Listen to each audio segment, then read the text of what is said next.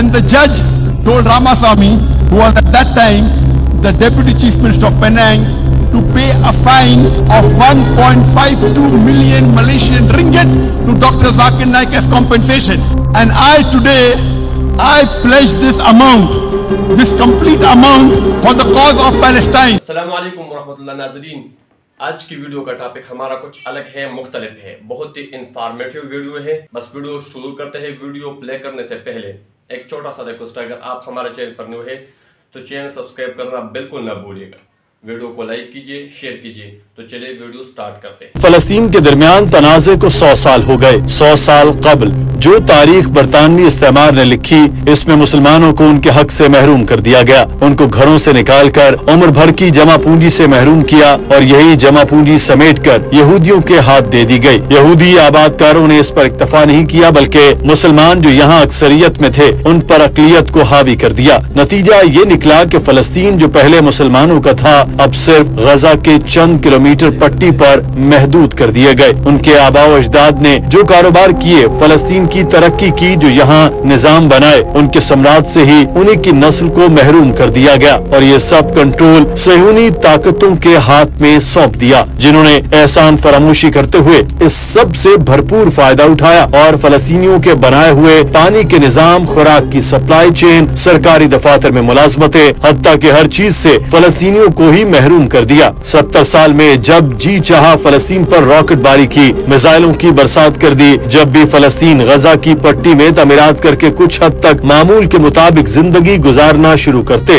اسرائیلی طیارے چند منٹ میں ان کے برسوں کی محنت ضائع کر دیتے۔ 7 دہائیوں سے جاری ظلم و ستم کا نتیجہ یہ نکلا کہ جب یہ سب برداشت سے باہر ہو گیا اور فلسطین دنیا کی طرف دیکھ دیکھ کر تھک گئے کہ کب یہ مسئلہ حل کراتے ہیں جو وقت کبھی نہیں آیا، تو انہوں نے معاملات اپنے ہاتھ میں لیے اور 100 سال سے جاری مظالم کے جواب میں مزاحمت شروع کر دی۔ اب 7 اکتوبر 2023 کو جو جنگ شروع ہوئی تو اس پہ پہلی بار اسرائیلیوں کو بھی وہی مزہ چکھنا پڑا جو کچھ انہوں نے 100 سالوں تک فلسطینیوں کے ساتھ کیا، مگر اس میں فلسطینیوں کا نقصان بھی کافی ہوا۔ ہزاروں فلسطین اس جنگ کا نوالا بنے اور ہزاروں زخمی ہوئے۔ اس صورتحال میں یہ بھی ایک اطمینان کی بات تھی کہ جس مسلمان سے جتنا ہو سکا اس نے اتنے فلسطینیوں کے لیے کیا۔ کئی لوگوں نے احتیاط دیے، آن لائن سے لے کر مختلف تنظیموں اور اداروں سے خود رابطہ کیا اور کچھ نہ کچھ مدد ضرور کی۔ اسی طرح علماء کرام نے بھی بھرپور آواز اٹھائی اور مالی کے ساتھ ساتھ اخلاقی طور پر بھی اس مقصد میں اپنا کردار ادا کیا۔ ان میں سے ایک ڈاکٹر ذاکر نائک بھی ہیں، جنہوں نے فلسطین کاز کے لیے لاکھوں ڈالر کا عطیہ کیا۔ انہوں نے فلسطین کے مسئلے پر بھی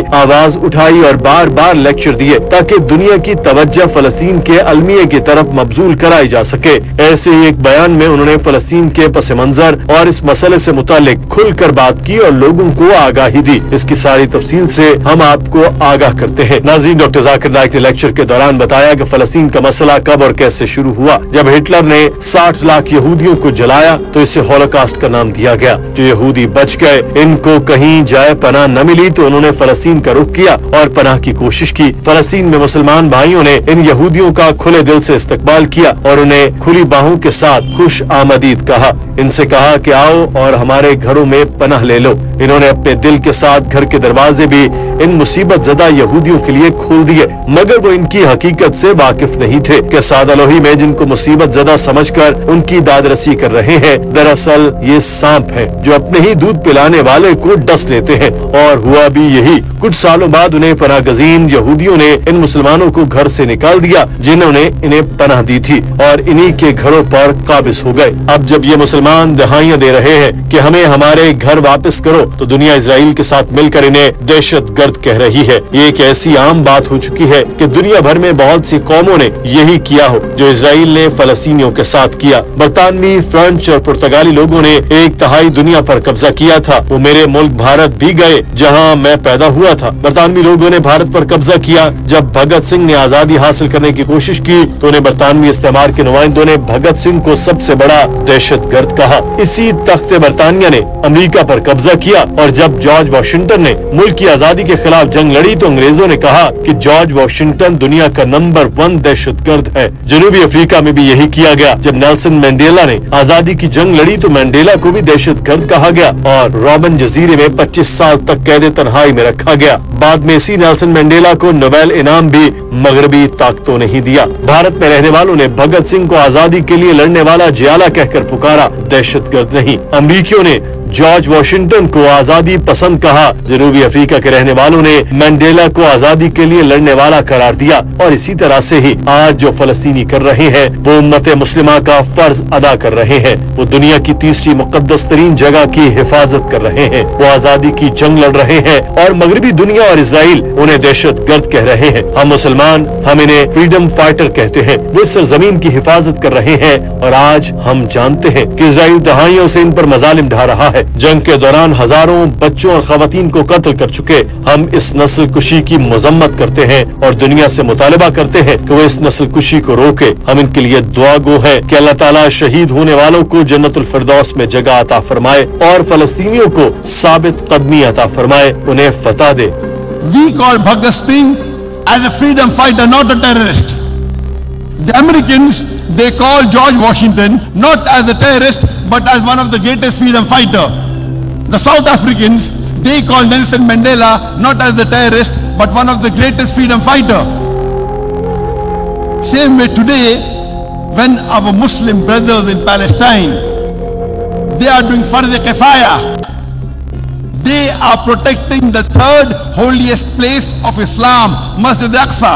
डॉक्टर जाकिर नाइक का कहना था कि अल्लाह ताला के लिए बहुत आसान है कि वो ये मसला हल कर दे, मगर वो हम मुसलमानों का इम्तहान ले रहा है। फलस्तीनियों को तो इस इम्तहान में पूरे नंबर मिलेंगे, मगर बाकी दुनिया में रहने वाले मुसलमानों का क्या होगा? डॉक्टर जाकिर नाइक ने बताया, मुझे मलेशिया के सुल्तान ने 3 महीने पहले लेक्चर के लिए बुलाया था, मैंने ये कबूल कर लिया। मुझे मेरे वकला ने बताया कि मलेशिया में एक बहुत ही अहम केस में आपको पेश होना है। मैंने कहा कि नहीं, मैंने सुल्तान को जबान दी है, मैं लेक्चर्स मनसूख नहीं कर सकता। और जब लेक्चर देने के लिए हॉल में गया तो इसी लम्हे मेरे रामा सामी के खिलाफ हतक इज्जत के मुकदमे का फैसला आया। इसने मेरी तौहीन की थी जिस पर मैंने इसके खिलाफ दावा किया था। डॉक्टर जाकिर नाइक ने बताया कि मैंने 2019 को मलेशिया में एक तकरीर की जिसमें 1 लाख से ज्यादा लोग मौजूद थे। ये मलेशिया का सबसे बड़ा मजहबी इज्तिमा था। इसी रात मुझे वहाँ के वजीर आला ने अवार्ड भी दिया। इस्लाम के दुश्मनों को यह हजम नहीं हुआ तो उन्होंने मेरे खिलाफ बयानबाजी शुरू कर दी। कहा यह जाकिर दहशतगर्द है, ये नफरत का प्रचार कर रहा है। मैंने 5 ऐसे लोगों का पता किया जो मेरे खिलाफ सबसे ज्यादा झूठ बोल रहे थे और इनमें से बेशतर सियासतदान थे। मैंने उन पर अदालत में मुकदमा किया। जब मैंने उन पर मुकदमा किया तो इनमें से एक इंसानी हुकूक का वजीर और काबीना का रुकन था, दूसरा पेनिंग का वजीर आला था, एक पार्लियामान का रुकन था, मजीद 2 असेंबली के रुकन थे। ये सारे सियासतदान थे, ये सब हिंदुस्तानी नायाब थे। ये हैरान हुए कि जब भी हम वजीर आजम पर तनकीद करते हैं तब भी कोई केस नहीं होता। ये कौन सा गैर मुल्की है जो हम पर मुकदमा कर रहा है? अल्लाह ताला ने इस केस में बरकत दी और ज्यादातर ने अदालत के बाहर ही मुझसे मुआफी मांग ली। मैंने कहा कोई बात नहीं, मैंने माफ कर दिया, मगर जो इस्लाम का सबसे बड़ा दुश्मन था इसको मैंने माफ नहीं किया और अदालत को मुकदमे का फैसला करने दिया। 2 साल तक केस चला और केस में रामासामी को 10 लाख से ज्यादा रंगेट हर्जाना देने का हुक्म दिया। 10 लाख से ज्यादा रंगेट अमेरिकी डॉलर में 3,20,000 बनते हैं। अदालत ने रामासामी को ये हर्जाना 1 माह में देने का हुक्म दिया है और मैं आज ऐलान करता हूँ कि मैं ये रकम फलस्तीन के लिए अतिया करता हूँ। If $1 is 1,200 naira, then the judge of High Court ordered Ramaswamy to pay Dr. Zakir Naik within 30 days 1.52 million ringgit, which is equal to $320,000 US, which is equal to 383 million naira. And I pledge this amount, this complete amount for the cause of Palestine. I want to donate this full amount. Doctor Zakir Naik ने कहा कि इतना ज्यादा नहीं मगर कम से कम मैं फलस्तीन के लिए इतना तो कर सकता हूँ और मैं दुआ करता हूँ कि वो फलस्तीन बहन भाइयों, बच्चों, बुजुर्गों और जवानों को फतह नसीब करे। इनको इजराइल के जंगल से मुकम्मल आजादी दे, फलस्तीनी शहदा को जन्नतुल फिरदौस में जगह दे, जो जिंदा हैं उनको सब्र दे और इस्तकामत अता फरमाए। और मुझे यकीन है कि फतह हमारी होगी। अल्लाह ताला हमारा इम्तहान ले रहा है कि आया हम कुरान की पैरवी कर रहे हैं या नहीं। मेरी दुआ है कि हम सब इस इम्तहान में कामयाब हों اور اللہ تعالیٰ کے حضور سرخرو ہو کر پیش ہوں۔ ناظرین، آج کی ویڈیو کے بارے میں آپ کی رائے کیا ہے؟ کمنٹ سیکشن میں ضرور آگاہ کیجیے۔ اپنا خیال رکھیے۔ اللہ حافظ۔